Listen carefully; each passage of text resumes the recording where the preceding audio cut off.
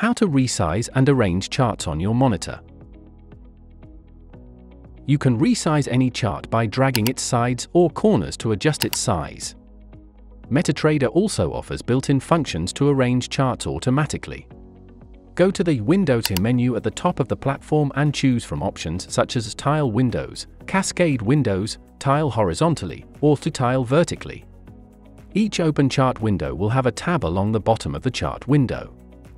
If you're viewing charts in full screen, you can switch between them using these tabs.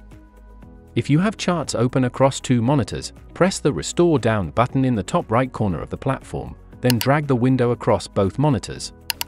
You can then arrange the charts manually across the two screens. Thanks for watching. Stay tuned for more exclusive videos.